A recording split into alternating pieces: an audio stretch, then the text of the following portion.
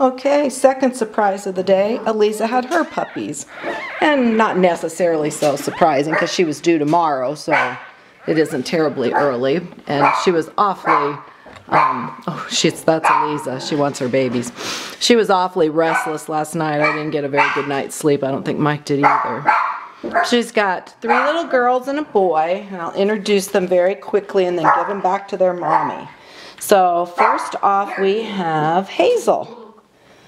So you can see Hazel has color on both sides of her head, a little blaze, spot over here, spot in the middle of her back, spot on the top of her head. Oops, can't see that. Spot on the top of her head, there you go. All right, and then we have Hallie.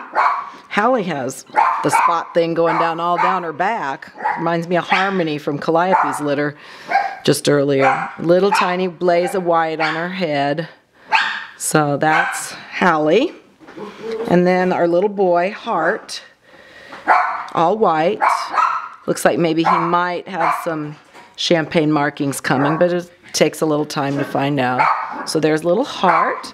And last but not least is the little girl with the least amount of color. And the tiny, oh no, she isn't the tiniest, is Holland. She just has color on over each eye, nothing on her body. That's little Holland. All right. So there you have 4 beautiful, spunky, already little puppies that are just nursing away on mommy and crawling all around, which is what we love to see. Eliza's puppies, just maybe 8 hours old.